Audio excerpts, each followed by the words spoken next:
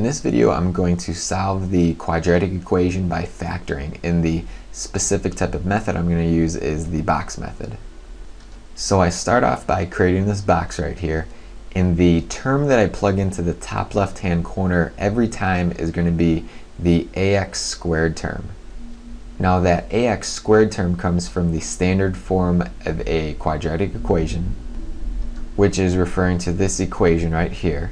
So I'm going to plug in my 2x squared in the top left hand corner here. And then my constant, which is -12 here, goes in the bottom right hand corner. And this happens every time with this method. My next step is to take the ax squared term right here and multiply it by my constant term right here. I'm going to put that down here. This is going to be a -24x squared.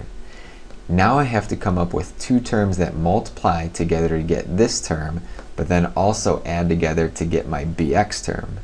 And to do that, I want to set up a little factoring table over here where it helps me organize all my factors of -24x squared, and I could figure out which two of those add up to be my 5x. Now I'm going to list all my factors of 24 over here, and that's going to start off with a 1x times 24x. It would be 2x times 12x, and then I need 3x times 8x, and then 4x times 6x. Now, because these two numbers here have to, or terms here have to multiply together to get a -24x squared, one of them has to be negative. And then I'm going to pick the number that is smaller to be the negative, so I make all these negatives, because when I add these two terms together, they have to equal a positive number. So if I made my bigger number negative, that would have made a negative number, which wouldn't work out over here. So now let's add these terms together.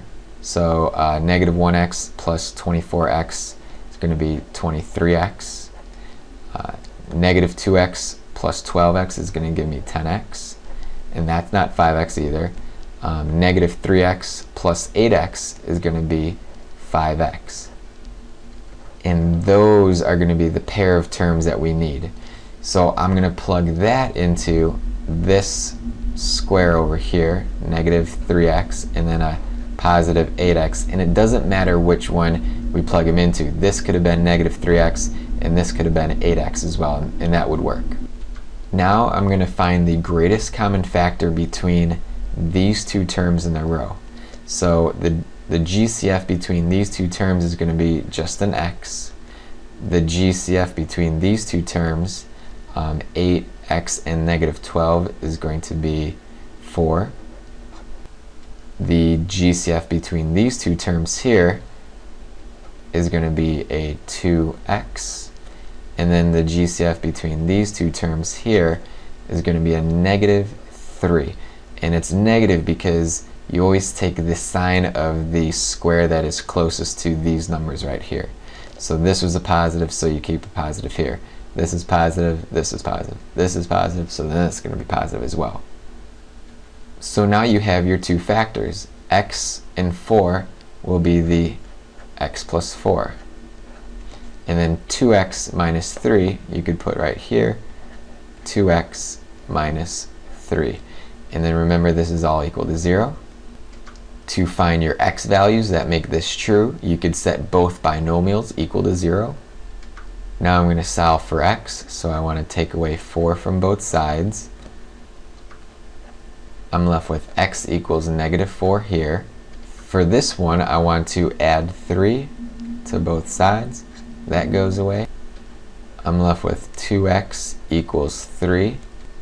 Now I'm going to divide out the 2 from both sides. So 2 over 2 goes away, and I'm left with x equals 3 over 2. So x will be equal to -4, and x will be equal to 3 over 2.